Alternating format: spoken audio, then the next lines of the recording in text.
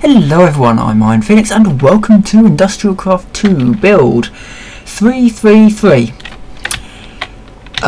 So what's been going on? So few points to make, things that I kind of either haven't or things that have changed, whatever.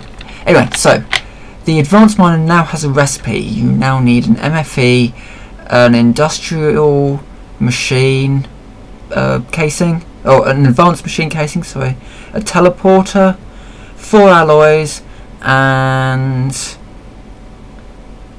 something else. Oh, and 2 miners as well. And it will, as you can see, this is what it's doing at the moment. It's making a large hole. Now this was the hole when I put in the, I think it's the OD scanner. The OV yeah. So the OV scanner is doing this now. This bit. The OD scanner was doing this bit here. So you can see. So the size does change depending on which scanner you put on it. Don't think there's any other little notes I need to make on that, but you can see it running and we'll just, yeah. What else? So since I think 325, 326 and 327 they were fixing a few bugs. Now some of those bugs were dupes, some of those were crashes. So if you had problems with either one of those, then chances are it's now fixed. They've also fixed rubber trees, so they're leaving saplings are no longer anything special, they're just considered as normal trees. The other main thing that they've added now is that you can now store energy within storage units and wrench them and then move them around.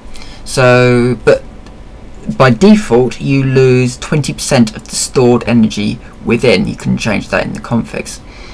So you can put energy inside, say, this MFSU.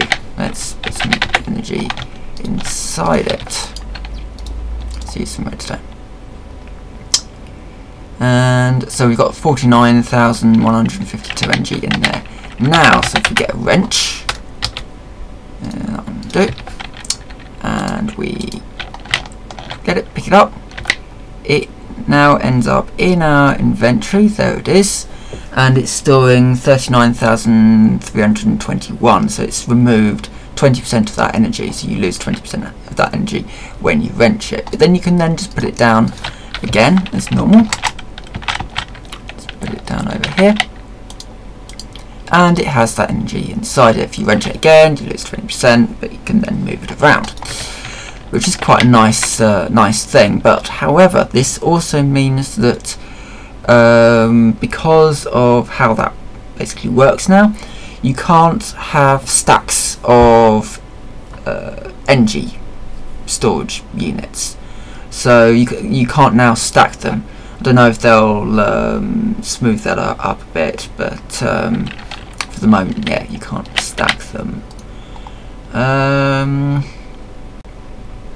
Or you can also disable storing of energy within wrench energy blocks if you so wish.